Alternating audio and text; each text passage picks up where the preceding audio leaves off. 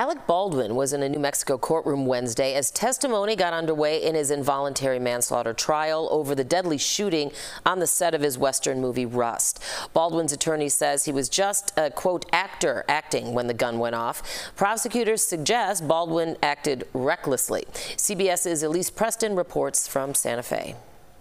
He pointed the gun at another human being. High drama as prosecutors laid out their case against actor Alec Baldwin.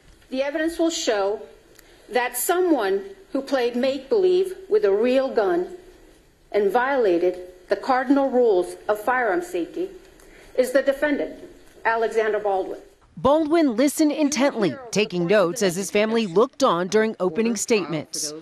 It was just a prop. The gun has to be safe before it gets into the actor's hands. Movie set safety rules require actors, like the defendant, to never point a firearm at another person. No one had any idea that this venomous, toxic element had been inserted into this magic they were creating. But it did, and it changed lives forever. Jurors saw video from the crucial moments after cinematographer Helena Hutchins was gravely wounded. Can you open your eyes for me? Baldwin has maintained his innocence, saying he never pulled the trigger.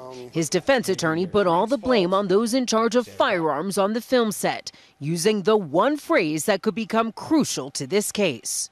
The prop gun was placed in Mr. Baldwin's hands, and cold gun was announced. When you hear the words cold gun as an actor, it's not only that you don't expect a live round, but you expect no round.